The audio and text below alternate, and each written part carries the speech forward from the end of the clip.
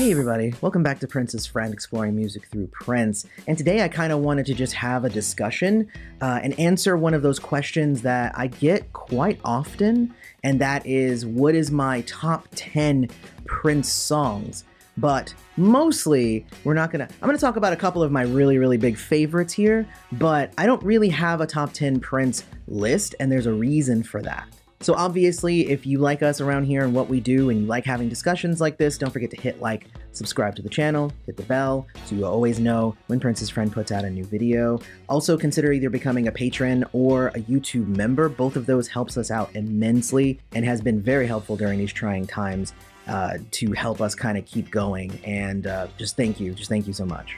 So with that said, we've done quite a few top 10 lists on this channel, haven't we? Even just the most recent top 10 inspirational songs, but we've done top 10 dirty songs, top 10 sexy songs, top 10 political songs, love songs, funky songs, party songs. I mean, we've done it all kind of about this, and there's a reason why I decided to go that route of top 10 fill-in-the-blank songs versus top 10 just songs, because I feel like in Prince's catalog and his career, I feel like he hit so many different beats. So it's hard for me to say that one song from Prince is necessarily definitely better than another song. Now, if you said, hey, we're looking specifically at political songs, where I can go, well, this one's definitely more political than the other, and I kind of dig it more, so I'll put it higher on a list. But that still doesn't mean that that song is necessarily better than that song. In terms of, like, say, the top 10 breakup songs list that we did, the number 1 song is not necessarily better than the number 10 song on that list. But for me, I felt like it fit the bill more than the other songs, and it had more impact. And there's reasons why, and different things that you can think about on a spectrum. But I get a lot of questions about, like, what are my favorite Prince songs and what are my best albums, and, like, you should just do it that way. That's why I'm not doing Prince's top 10 albums, because I also feel like each album kind of fits within its own paradigm. Like, it's its own thing. That's why when somebody suggested doing top 5 off of each album, well, that I can do. That, it's like, it's kind of within the same paradigm, within the same thought process that Prince had, and then you can just compare the songs within that area to each other, as opposed to comparing something from 1978 to something from 2016. Like, the comparison, it's not even like comparing apples to oranges, because I compare apples to oranges all the time, but it's like comparing the ocean to a building. Like, which one is better? One's the ocean, the other one's a building. And it's just like, I mean, they're both pretty cool, but they're very different. But just to kind of answer the question of what are some of my favorite Prince songs and Prince albums, again, I'm not ranking them, because these are just really my personal favorites. And from many discussions that I've had with friend of the channel, Chris Lacey, a bunch, you know, he's definitely an adamant person about the difference between favorite and best. So, like, for me, I can tell you what my favorites are, but that doesn't necessarily make anything better necessarily than another thing. So in terms of songs, I would think that some of my very favorite songs, they're ones that we talk about here quite a bit. Musicology is amazing. Mountains is wonderful.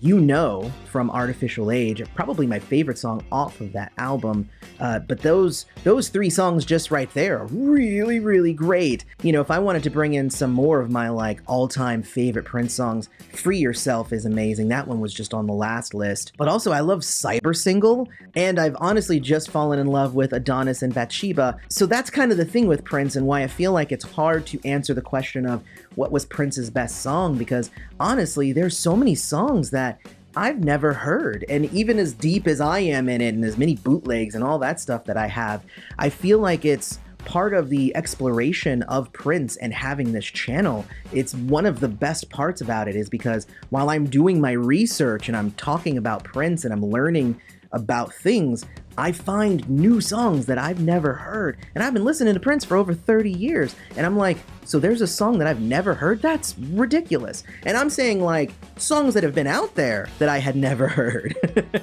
Not even ones that, like, they're only now releasing from the vault because now this is the first time that they're coming out. But there are songs that I had never heard before. Like, just over a year ago, I had first heard Hot Summer.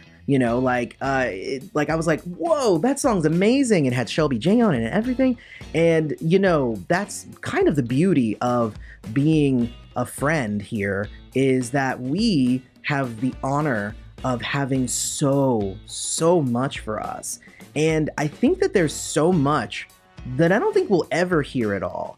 I know that there's a lot of people, and I get the comments all the time, they're like, hey, I'm old. They better get on releasing all this music. But, you know, it's funny, as a singer-songwriter myself now, more news on that coming later, I have found that there are days where I'll write 2 or 3 songs.